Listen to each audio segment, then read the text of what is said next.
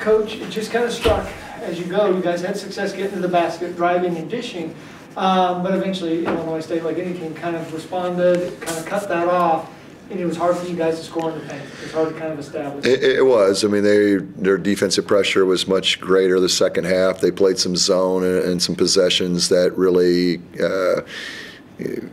with short clocks, we did not do a very good job handling that. There's athletic a team as there is in the league. I mean, 1 through 12, they just are. They're long, they're athletic, coach has done a great job, Dan, of getting them to buy in defensively. It's one thing to be long and athletic. It's another thing to have a plan and be able to execute that plan. And I think he's done a really good job, especially at the defensive end, the defense creating offense for him.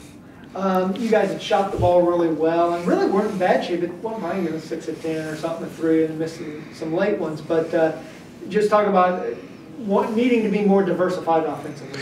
Yeah, I mean, we have to be able to get things going to the basket. Got to get to the free throw line. Got to establish something inside, and that's going to then open things up on the perimeter. But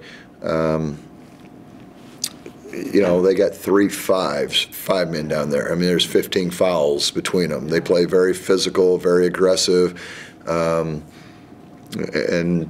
that's smart. I would do the same thing if we had it. And so you're not getting anything easy at any point with those 3 guys. And we tried a number of different things to try to get the ball to Jacob, and it just didn't have as good a success as we would have liked. CJ, you come in as a guard as a unit. How are you guys, first off, how are you finding success? Not just yourself, but obviously Gary's had a couple good games. And early in the first half, what was working for you guys maybe on the perimeter? Just playing off of each other. Coach stresses make the play for your teammate, and we try to do a good job of that, not only looking for our own shots, our own drives, but drives leading to passes out to the perimeter for guys like Gary and Reed and JD. And then talk about in the second half. As you're on the floor and doing things, what did you kind of notice? Were they pressing pretty hard on defense, kind of getting in the faces of the guards more in the second half? Yeah, they made some adjustments at halftime, and we tried to respond later in the half. We were a couple plays away at the end and just didn't go our way.